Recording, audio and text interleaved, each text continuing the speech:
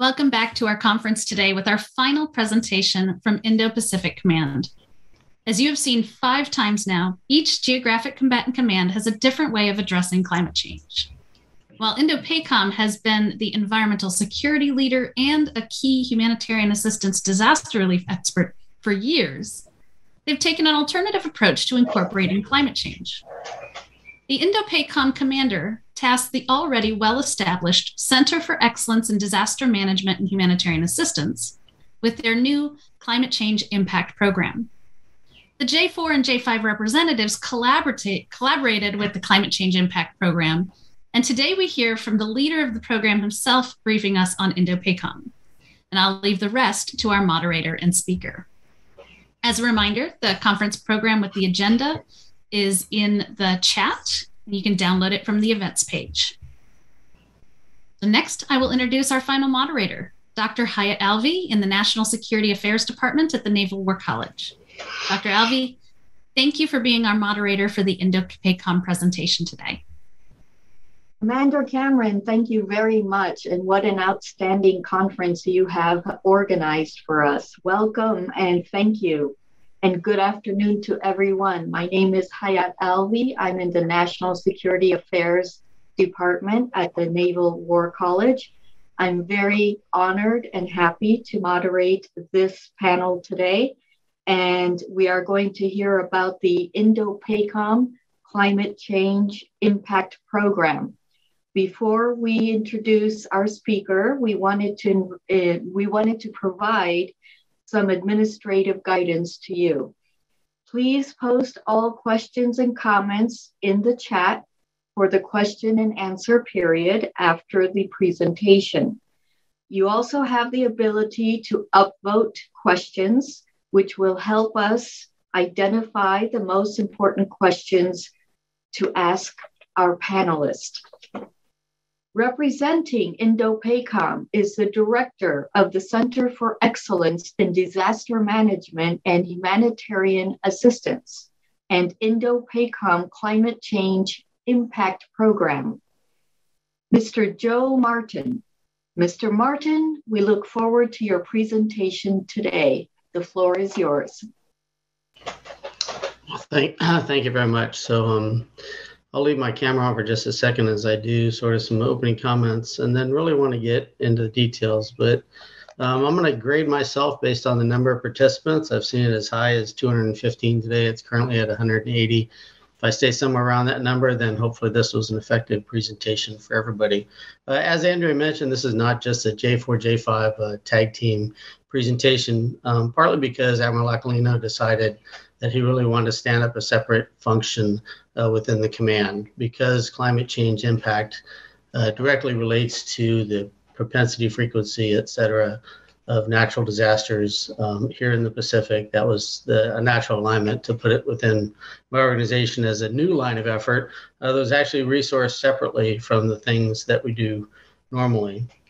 Why is this such a big deal and so significant in the Pacific? Well, first, if you've ever heard of INDOPACOM command brief, the command covers 52% of the Earth's surface. We have every conceivable climate issue here, and then climate directly affects all of our plans and operations, as well as a significant number of geopolitical challenges. Additionally, on the island of Oahu itself, I'll give you an example. So back in August of 2018, just in the state of Hawaii, we were experiencing an active volcano, small earthquakes, wildfires, Hurricane Lane, flooding, and landslides, all on the exact same day, which makes for an exciting place to live. And sometimes the climate change aspects of this are very serious and personal to the command. So this briefing is going to go, just for a heads up, a little bit from some simple science to policies and practices, and I apologize for the initial simplicity of it, but if any of the slides or information you find useful to yourself, you are welcome to steal these as you see fit. Go to the next slide, please.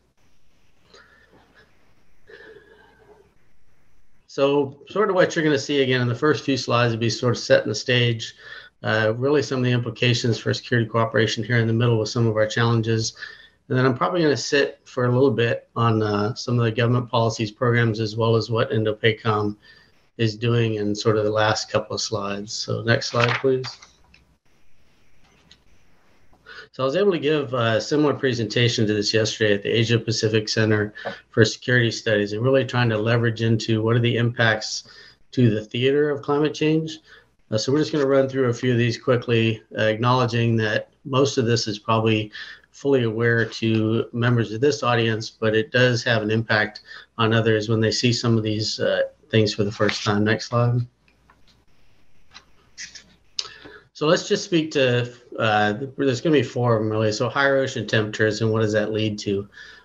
Scientists out there, and I am not one. I was a logistics officer in the Air Force before I started doing the humanitarian business about 7 years ago. Higher ocean temperatures lead to all the things you see there. And one of the studies interestingly points out that rising sea levels are not just caused by obviously melting of ice caps, et cetera. It's actually the rising of the temperature of the ocean itself through thermal expansion causes much of that. Is this real in the Pacific? Well, certainly the folks at Osaka Airport back in September think it's real, as you see a storm go through and the water pretty much has sort of no place to go as you're right at the sea level rise there in the airport. Next slide, please. So what happened down under a few years ago as well, the higher air temperatures, et cetera, had led to really sort of a ridiculous confluence of bad happenstance for them, in which about 20% of the nation's forests actually burned. Higher temperatures obviously lead to ice melt, snow runoff, and clearly more extreme weather patterns in a range of different areas, as air temperature often feeds other storm activities. Next. As I mentioned, we kind of have it all here in the Indo-Pacific. So the picture in the middle there is a sandstorm, a dust storm, basically in Mongolia, and then the right-hand side is sort of some of the permafrost melt issues, basically explosive methane charges or explosive methane activities in different areas. I'll talk a little bit more about the effect that some of these have on training specifically, but clearly higher ground temperatures as well lead to certain challenges. Next slide. And as mentioned, the change in ocean acidification, the change in fisheries, illegal and unregulated fishing, et cetera, really ocean acidification can drive the movement of fishing grounds, et cetera, from places who are very, very reliant on that to other locations that can lead to, and I'll talk more about that in a minute, some security issues as well. But clearly things like coral reef destruction and some of those fishery stress lead to big issues, especially when you think about the fact that there are about 10 countries in the Indo-Pacific region, I could list them all if you want me to, that are really listed economically as tuna dependent. So the movement of fisheries, et cetera, is a really big deal for their pretty much overall economic livelihood. Next slide. So let's talk real quickly about some of the security impacts then of climate change. Next slide. And I'm going to sit on this slide for a little bit because this really is the way that the INDOPACOM Climate Change Impact Program was started. I started working on this particular project back in July of this year, and Admiral Aquilino was pretty adamant that says, I want you to look at the warfighting impacts of climate change. He says there's a lot of other people looking at electrification and fuel efficiency and solar panels and the rest of that. He says your mission, and he actually said this several times, is not to change the axis of the Earth. It is to understand the impact of warfighting. So to do that, to be able to frame what we're doing here, I use this chart and start out with sort of the scientific measurable information all the way on the left under climate facts. And I really have no interest in getting into an argument with anybody ever about are these things measurable and actual, because I was a math and stat major in college and I like numbers, and those things are simply measurable activities. But what is the impact? Where do we see those things that sort of display themselves? And you can see sea level rise changes, flooding, droughts, riverine desertification, extreme weather temperatures, et cetera, are the ways in which those things are expressed. But none of that really matters unless there's humans there. So what are the impact on humans then of all these changes and these impacts to the climate? And you can see the list that we track in the middle.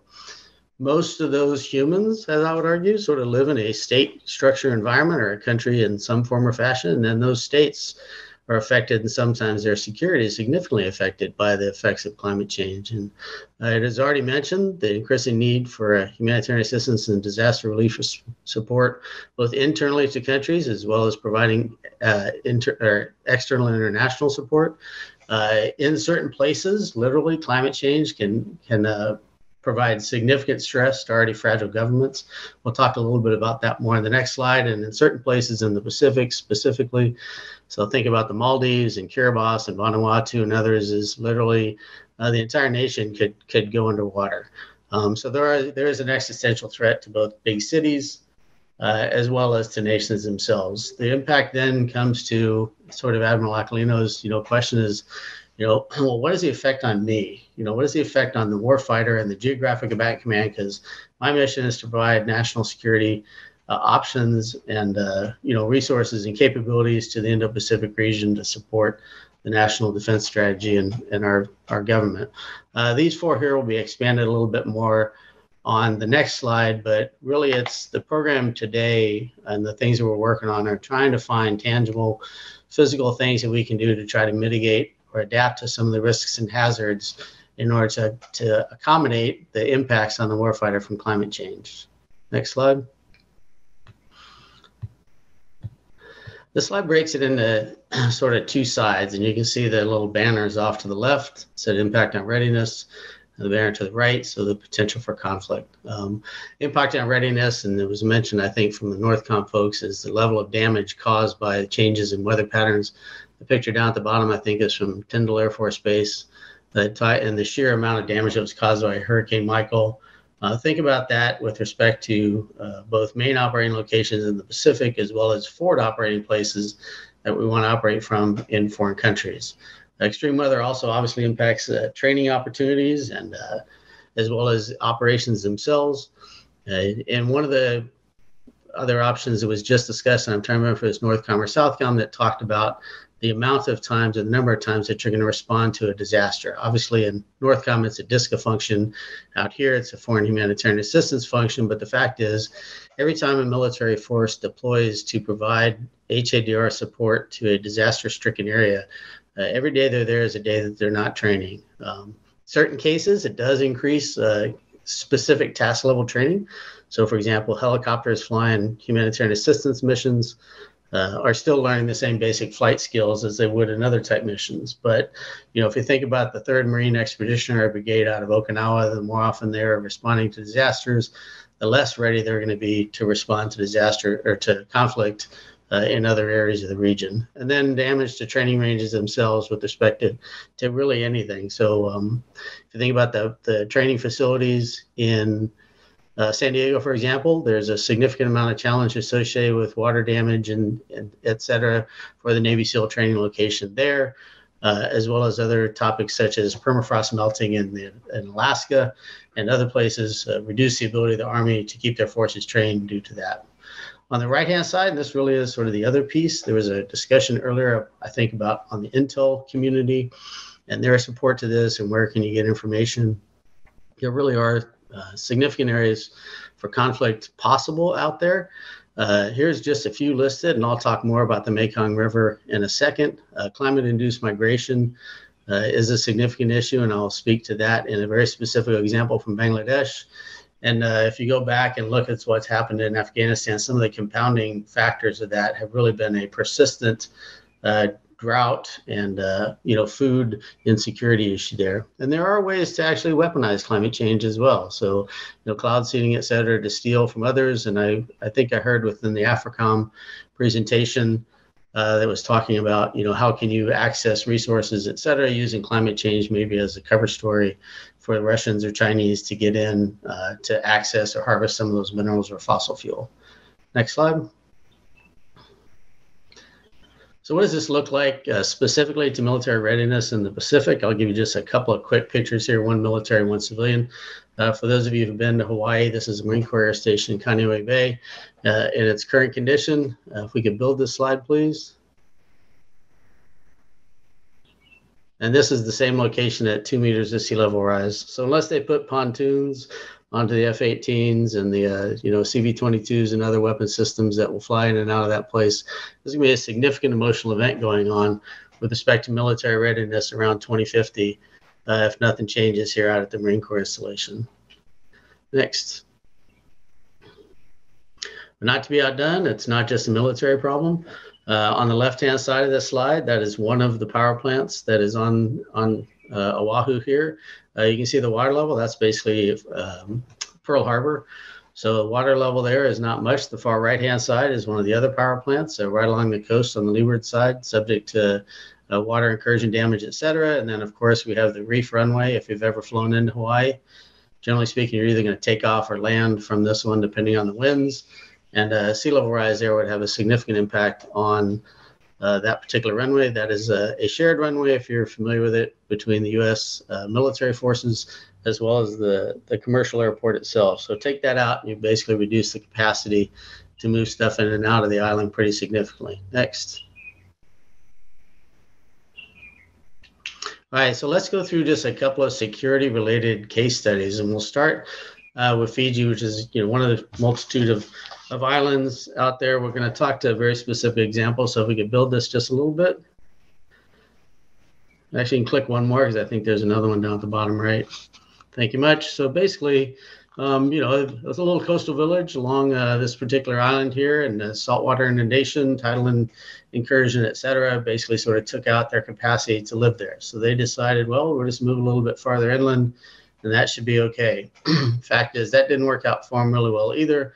They actually ended up moving it to another island. So, a small sample here of migration, climate migration, but the challenge in this particular one is it's very situationally based. So in Fiji, for example, in many of the island states, there is no such thing as like land that you can buy. It's really communal and family land. So if you're not part of that clan or et cetera, you really have no place to go, and that can cause significant issues. In this case, it worked out okay, but the fact is people had to move because of changes in weather patterns in some of these island nations. Next slide. I mentioned earlier that I was going to talk about the Mekong River. Next slide, we can just build that out a little bit, please. So the Mekong is compounded by a couple of different problems. The first is obviously damming upstream of it within China, Laos, Cambodia, and Thailand, as far as restricting the water coming down. Sea level rise, as well as saltwater inundation, are moving water and risk levels up. And you can see the bottom right-hand picture. At a certain point, once saltwater gets into farmland, it becomes unusable for a very extended period of time. So the question from a security perspective is, hey, that's bad, but why does it matter? Well, it matters because within this region, you can see in the bottom there, about 80% of the 17 million people there rely on rice cultivation for their livelihoods. Well, what happens in a country like Vietnam or elsewhere, where now you've got about 14 million people who are pissed off because they can no longer do what they used to do? The internal strife, the potential for conflict within Vietnam itself is a very real hazard with respect to displaced people or with respect to disgruntled people. And then it could also have international implications, and it really kind of is anyway, with respect to the damming upstream, particularly by Laos, and then farther upstream by China and restricting water access in. I'll show you another picture of that later that talks a little about the water level itself and those hazards. Next slide. Well, this is kind of I mentioned earlier the climate migration issue in Fiji, with about 150 people from one clan or one family having to move. So if you look on the left-hand side of the slide here, you can see sort of the Delta region in Bangladesh today. So Bangladesh has got, I want to say total, it says 112 on here, but there's actually about 165 million people that live in Bangladesh.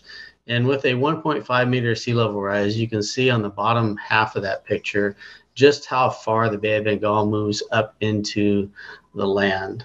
Prediction, it says here about 17 million people will be affected by it. That's a significant emotional event for any country, but for a country that is already one of the most disaster-prone places in the world, it can be significant because that is also where the vast majority of their food is generated. So not only do you have now 17 million population or climate migrants, you also have food security and water security issues driven by that. How bad has it been? Well, if you look at the picture in the upper right, that's basically a fence that the Indians built back in the early 2000s to try and restrict the uncontrolled movement of migrants from Bangladesh into India. Next. So I really want to just very quickly touch on some future trends. Again, these are some slides that are used to really show patterns to folks about how and where and when things will get worse. Next slide. I'm going to sit for this one for just a second, because when we look across the Indo-Pacific, it really is sort of regional-based analysis. So you can see sort of the top line there with the Southeast Asia, South Asia, East Asia, and the islands. This is from the most recent set of IPCC reports that talks about what is happening climate impact trend-wise along those, was that 8 or 9 categories there. It's getting worse pretty much everywhere. You know, and then the effect that you have and what are the outcomes of that are down the right-hand side. And that I'd already talked to the number of disaster and hazard-based events that are going to occur, which lead to, in many cases, both water and food security, food scarcity and insecurity, excuse me, which can lead to migration, displacement, hostilities, all kinds of stuff. And then really, in certain cases, and where the military, where I have sort of the greatest interest from an INDOPACOM perspective, is what will be the damage to those infrastructure and facilities that we would rely on should a conflict break out in the region. And then interesting is this can actually, in many cases, compound pest and disease spreading. If you think about places, for example, that aren't used to getting that much moisture, that means they're probably not used to having that many vector-borne disease outbreaks from mosquitoes or other things. Well, now all of a sudden, what if you bring in a higher frequency of malaria, dengue, Zika, any of the other vector-borne viruses based on now a change in water patterns to a country that's probably already not medically that high level anyway, and now you're introducing new challenges and diseases there. So what does this look like? We'll just blast through a couple of these real quick. Next slide, please. On the military side, that's one of the military installation or facilities on Kwajalein Atoll. The prediction is at about a meter and a half sea level rise there, is that the vast majority of that will become unusable, which from a military perspective is obviously a bad thing, which is compounded, which is on the civilian side, look to the right. Any of the purple areas that you see, pretty much if you're on an island in those locations, you're in big trouble.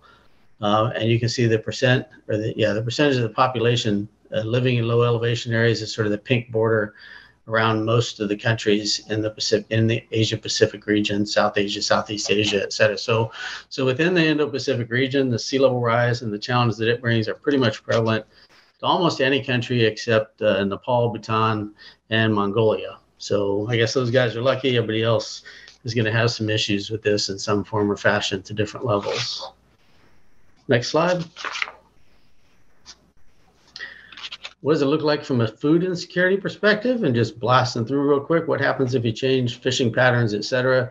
You can see sort of the familial arrangement for fishing down in picture in Indonesia there. And then even though this projection goes out to 2070, if you look at corn yields and projections, it's pretty significant in some very highly populated areas of the world, and certainly across the Indo-Pacific region. In many cases, just that one commodity alone will be significantly impacted.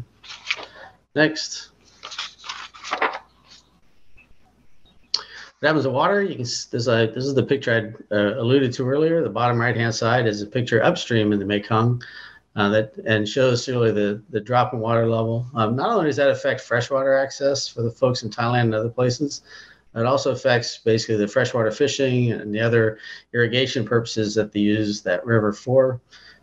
So freshwater access there is a significant event. And then as you look to the left-hand side of this and you start seeing the hazards, obviously red is bad, red is less, blue is more. Interestingly, the change in patterns in both directions can be catastrophic based on either generating droughts or generating additional flooding, sometimes in a country in which both will occur at almost exactly the same time. Next. So we're going to talk a little bit about policies and programs, and I would encourage anybody here, because we work pretty hard on it, to steal the next slide that I'm going to pull up. Because it really does kind of capture is why does the Department of Defense care so much about this? What are the things that we're doing? And so much of this has really taken a new life to it since the inauguration in 2021. That first executive order sort of drove the boat back in October this past year. Many departments and agencies across the government sort of released their climate and policy products prior to the COP conference.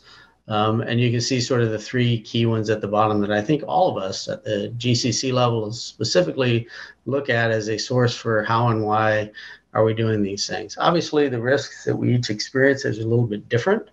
The things that we are talking about, and I think it was Commander Cass from UCOM was talking about waiting for the NDS and the NMS to come out so that we can see the directive nature of those products into how we're going to manage our business. The draft version of the NDS that I saw had, I think climate change was mentioned 17 times.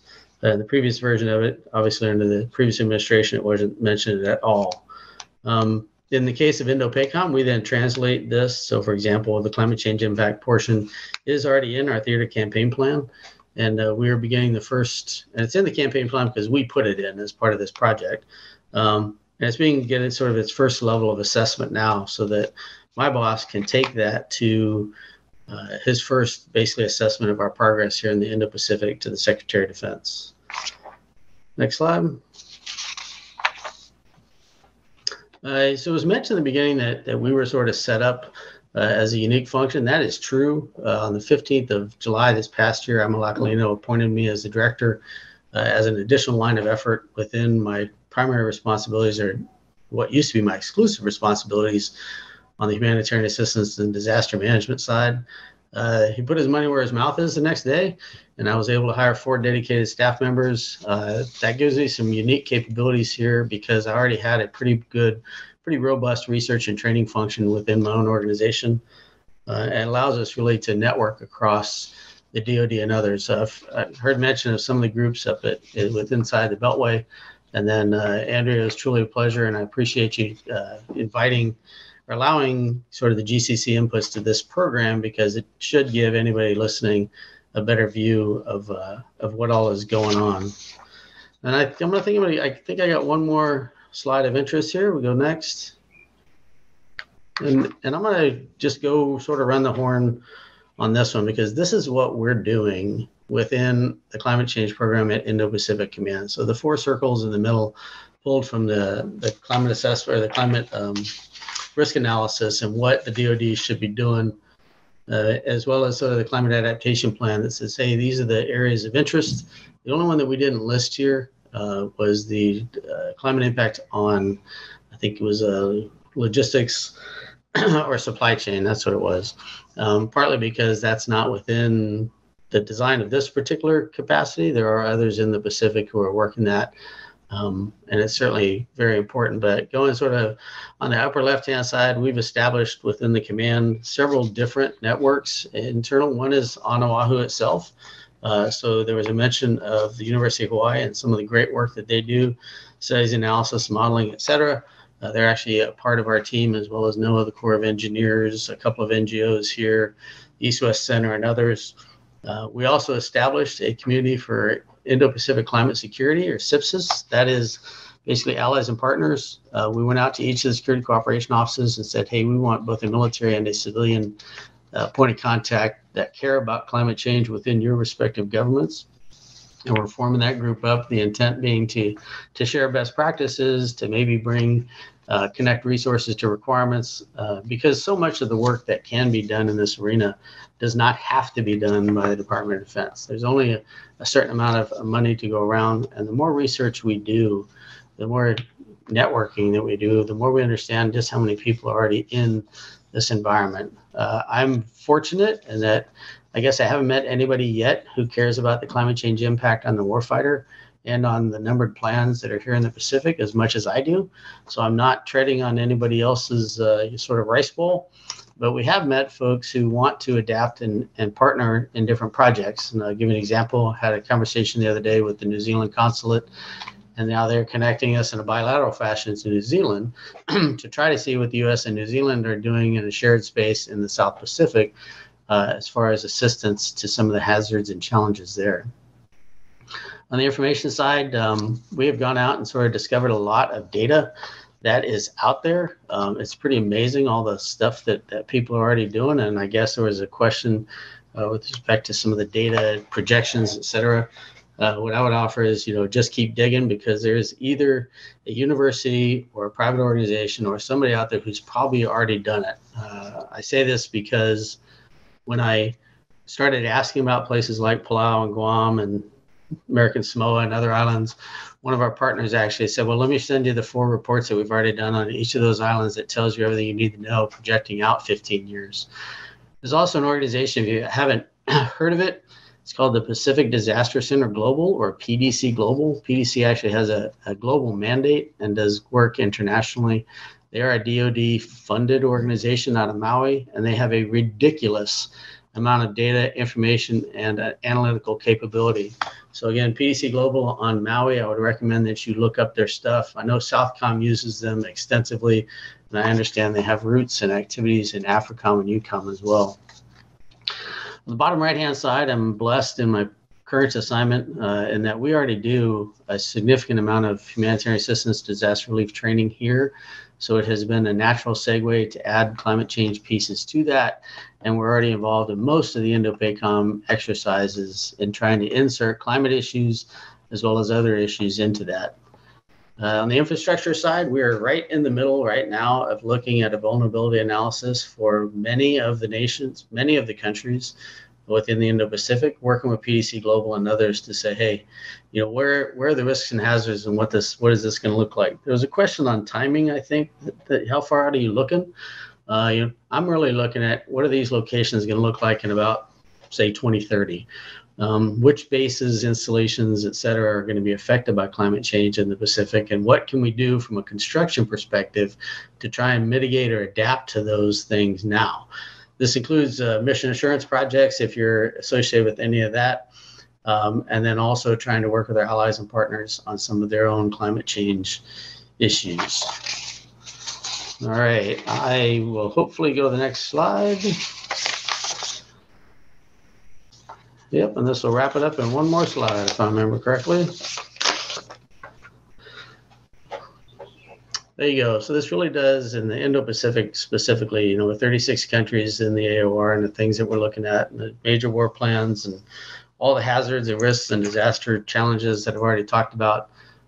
This really is significant to the command and its effectiveness. And we are attempting within the function that we're doing here to try and get ahead of a piece of that, but also really reaching back. And we've tried to get as involved as possible in Recess and some of the other projects like Captain Lightfoot and others are doing, but between them and Kim Cruzy at OSD, and really understanding what others are doing. So this has been, although I tell you, I only woke up at 3:30 this morning, so I didn't see the CENTCOM briefing, but I thought the rest of them were excellent, and I appreciate all the hard work from my cohorts in crime in this very important area. At that point, I think I will stop.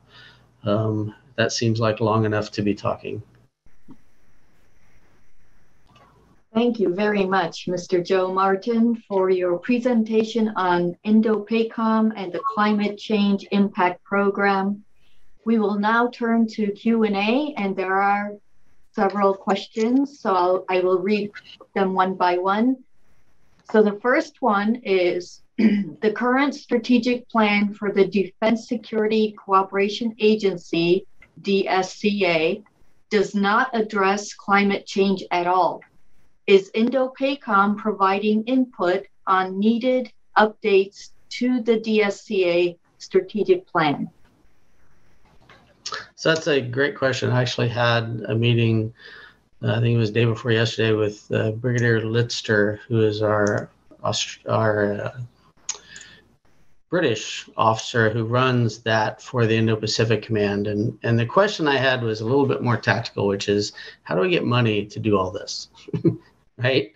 I want to be able to mitigate and adapt to these things. So they looked across all the different authorities that are available. So looking at 333 and 332 and all the different opportunities that are out there that may be unique to PACOM and others. And they really boiled it down to is the best way to link these projects today would probably be through the ODACA process.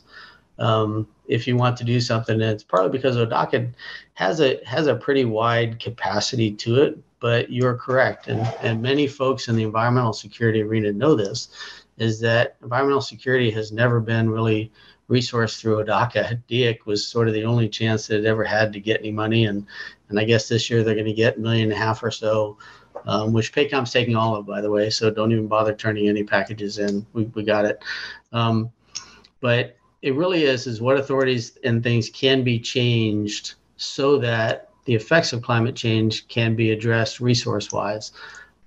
I'm not sure who all of our folks are on from OSD policy and the climate section there, but that's specific questions that we're asking to Kim and Annalise and Josh Busby, saying, what authorities are going to be created and what resources will be available so that we can put our money where our mouth is with respect to addressing these climate change hazards. So yes, we're engaged both at the OSD level and at the PACOM policy level. Thank you. Next question. Which militaries in South Asia and Southeast Asia have institutionalized climate security into their doctrines or have expressed interest in engaging on climate security issues? So sort of two-part answer. So across the Indo-Pacific, the foreign military forces, the forces of that country, in many cases are the primary responders to disasters. So from a disaster response perspective, many of the militaries are very actively involved.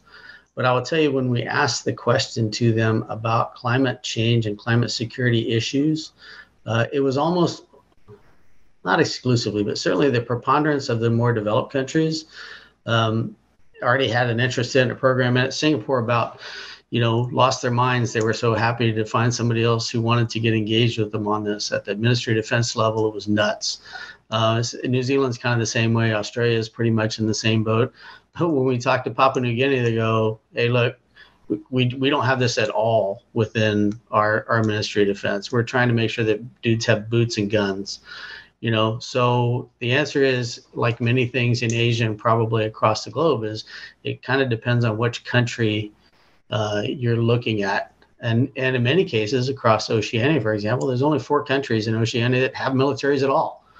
So you can't. So their answer is none. Hopefully that helps to answer the question. Thank you. The next one says, can anyone give a concrete play-by-play example of how the Russian and Chinese exploit climate change phenomena to gain additional access?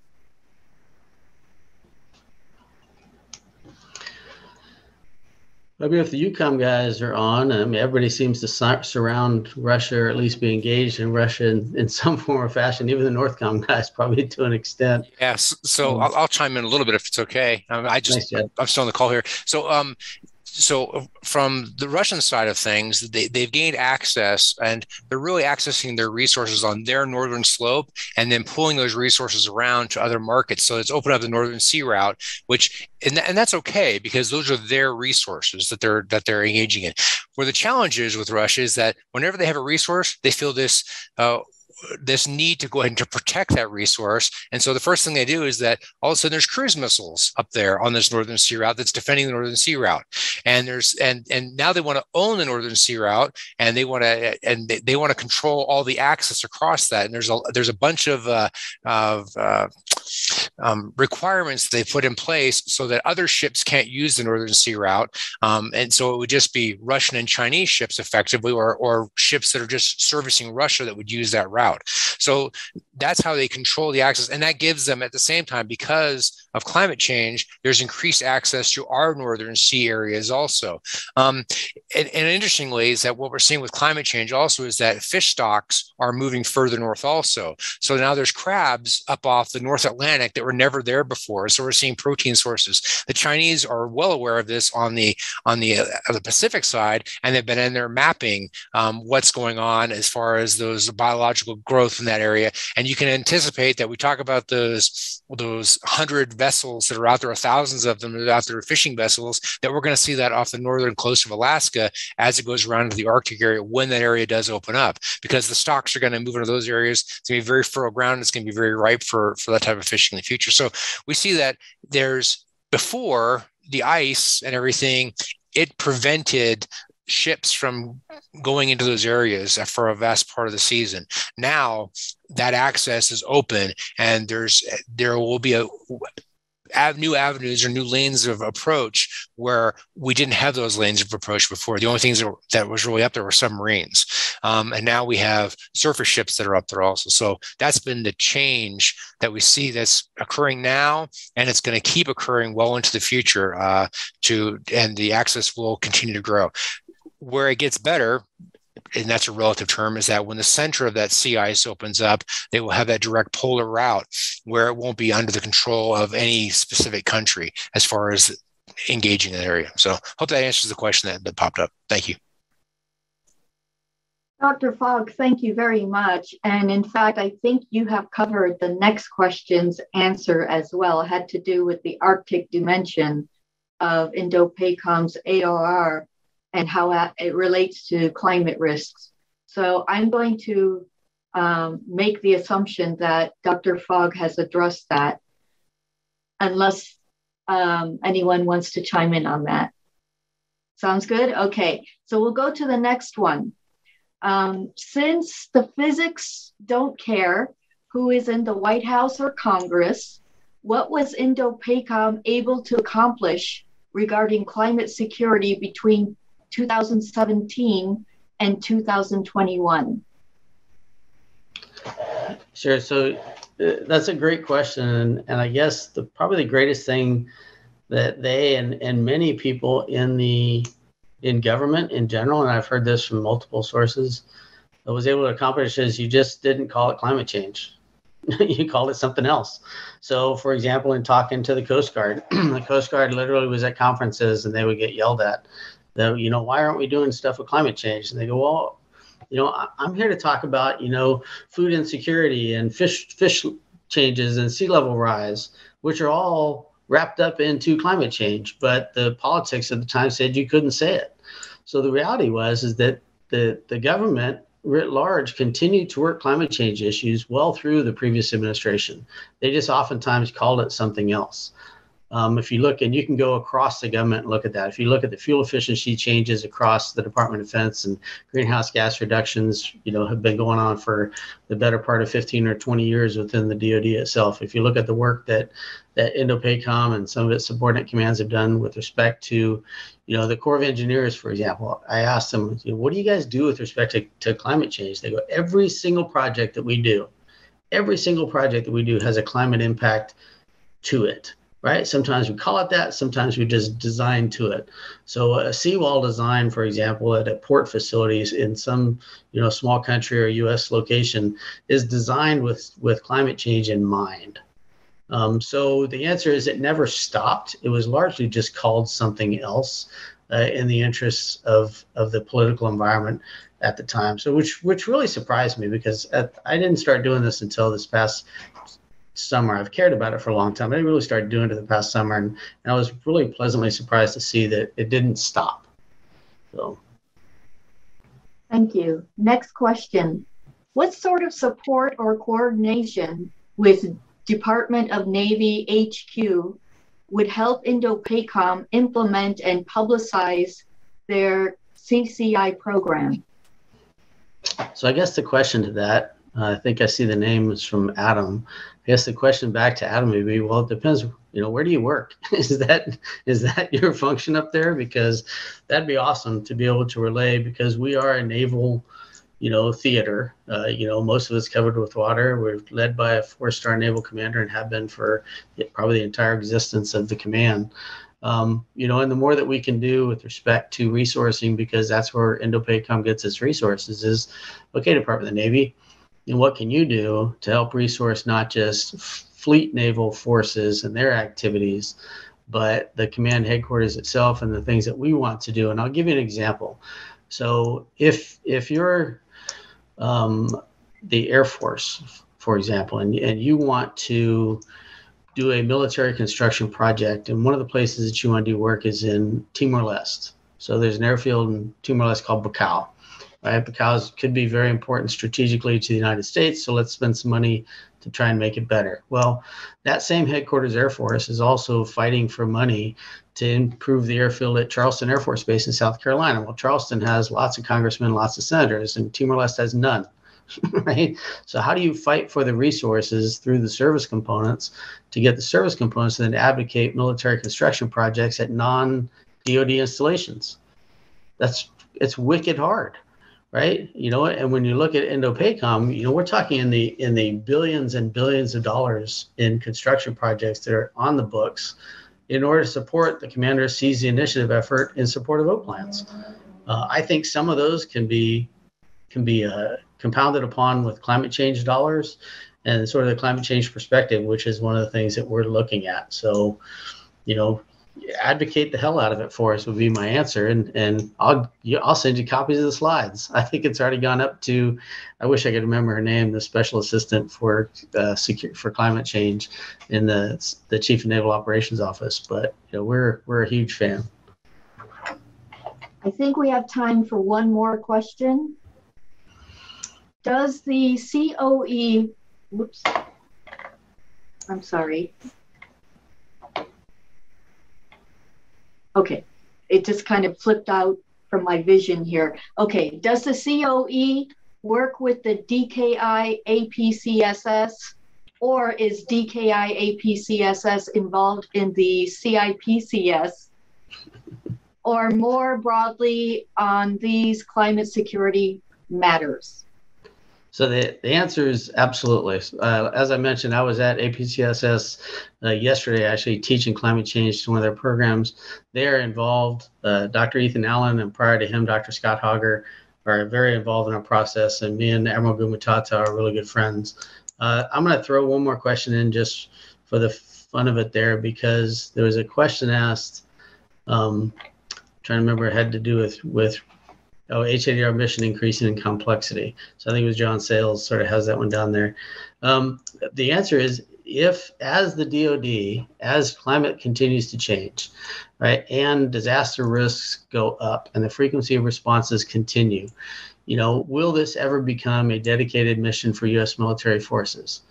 I don't know. I know that as long as, when certain members of Congress are there to say, absolutely not, this will never fund resources for this. But I think that as it changes, can you think about, Admiral Aquilino is famous for saying, we need to think, act, and operate differently, right? Well, we need to think, act, and operate about climate change differently, because it is changing the landscape of the way that we prepare and respond.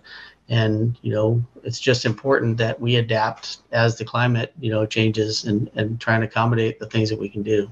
So I'll pause there as I saw Andrea pop back up. So, Mr. Joe Martin, thank you very much. And now back to Commander Cameron. I would like to thank Dr. Hayat Alvi and Mr. Joe Martin for their presentation on INDOPACOM and the Climate Change Impact Program, especially Joe, who woke up early, not just to do his own presentation, but to watch most of the event today. This was a wonderful panel to conclude, especially your final question and answer about whether this will be an expanded mission set for the DoD. Today was an exceptional event that asked each geographic combatant command how they assessed their climate risks and what they were planning to do about them. I am honored to have the support of each region so that we could bring this event to you today. When I started conceptualizing the event, I came up with a standard formula of a J4, J5 team. However, as it came together, it was fascinating to see the different culture and personality of each geographic combatant command and how they approached today's presentations. I also enjoyed watching them work together, for climate change does not respect the lines we draw on our maps. In addition, at the very beginning of the event, I offered a holistic view of what climate security might entail. I said at the time that some of the things on the list we do well, some of the things we're starting to think about, and some need more attention.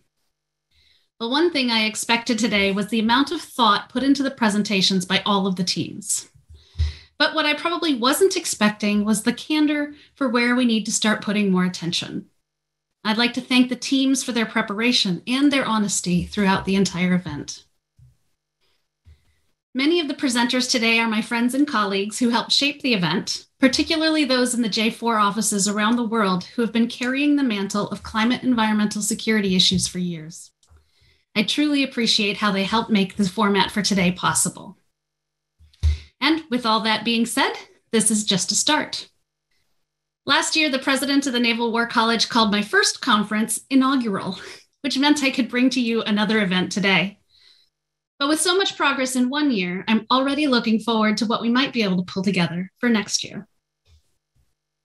I would like to thank all the speakers and moderators for their participation today, as well as our special events team, PAO, media services, alumni programs, and our own climate librarian, Isabel Lops, and of course, Professor Michael Bush. While I was on camera, it took a large team to deliver this event today, and I couldn't have done it without them. As a reminder, all of these panels have been recorded and will be available on the Naval War College YouTube site next week. Thank you for joining us today. Stay safe, everyone. This concludes our virtual conference on the national security significance of a changing climate with the specific theme of operationalizing climate security. Thank you for joining us.